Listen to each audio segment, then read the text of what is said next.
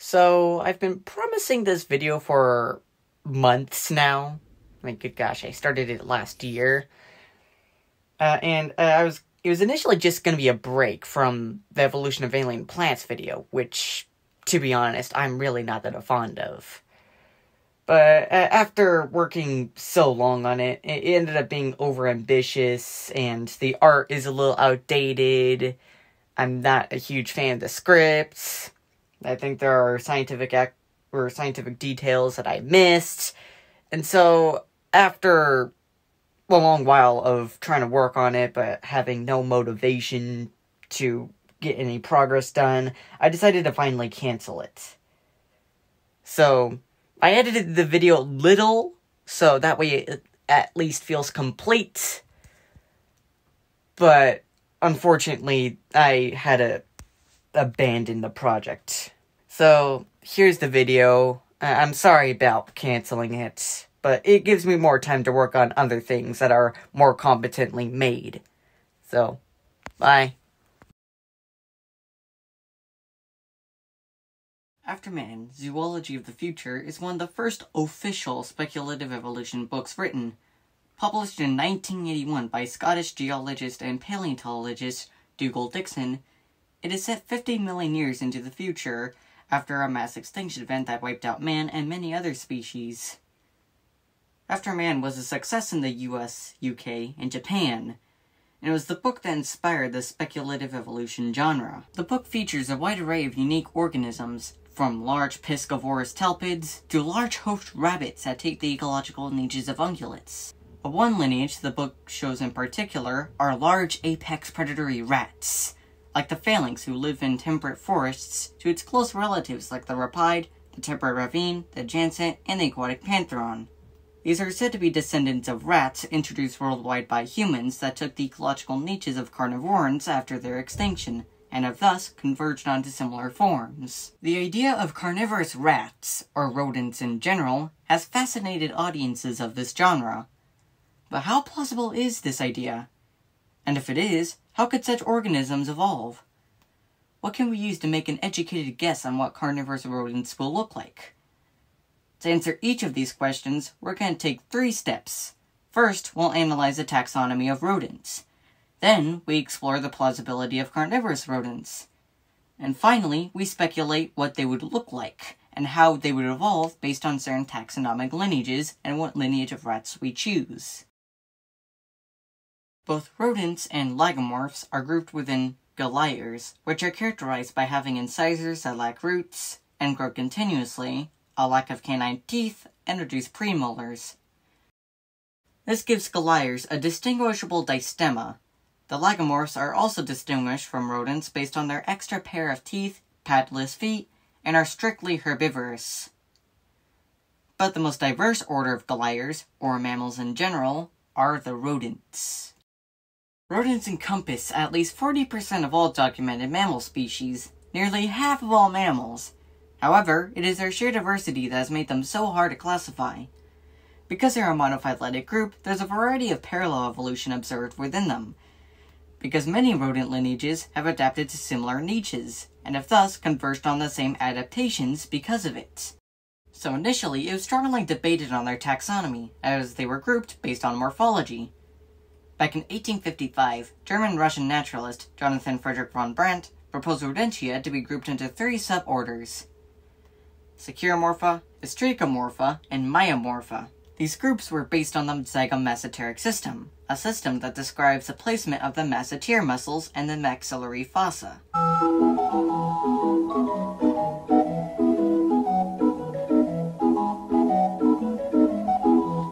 Securomorphy is more efficient at gnawing, Hystricomorphy is more efficient at chewing, and Myomorphy is efficient at both, all of which are derived from ancestral rodents with protogamorphy. But as of recently, we begin relying on molecular phylogeny, which gives us a better understanding of the taxonomy of Rodentia than morphology. Rodentia is now grouped under 5 suborders, with the addition of Castoromorpha and Anomaluromorpha. The suborder Securomorpha contains squirrels and mountain beavers. Hystricomorpha contains capybaras, porcupines, and guinea pigs. Castoromorpha contains beavers and kangaroo rats. Anomaluromorpha contains scaly-tailed squirrels and a zingarella, and Myomorpha contains rats, mice, gerbils, etc. Phylogenetic studies also show a closer relation between Castoromorpha, Anomaluromorpha to Myomorpha than Hystricomorpha.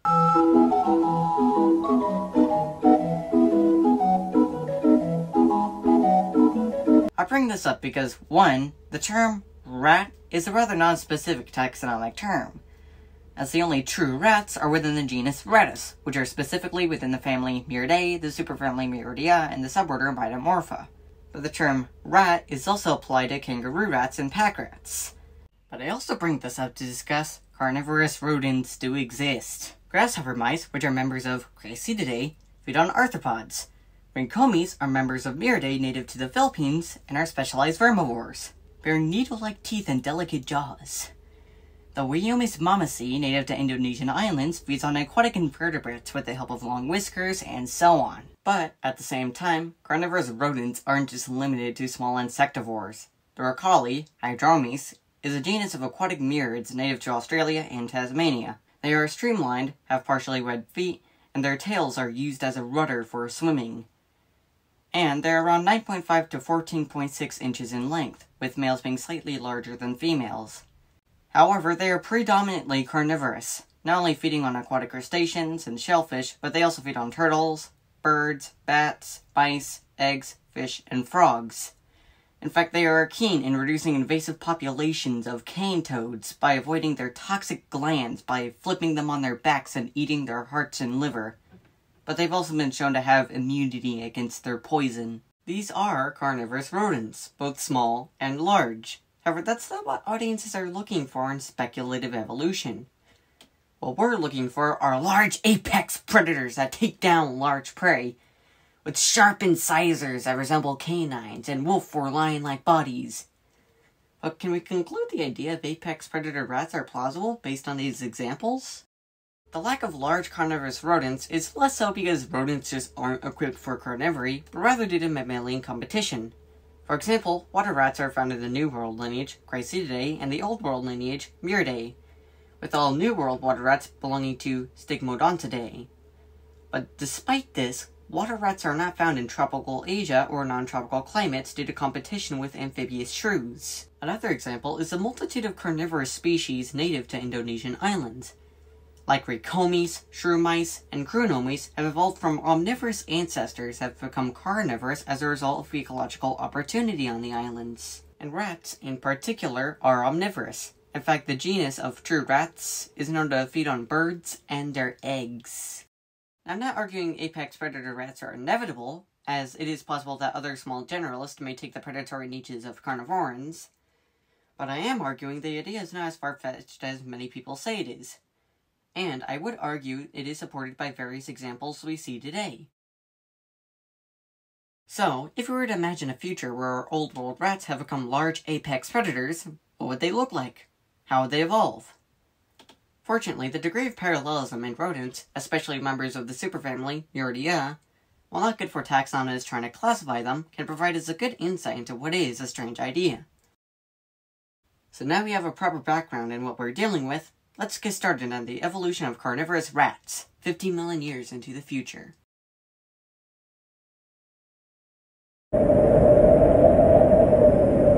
We start off with the aftermath of a mass extinction event.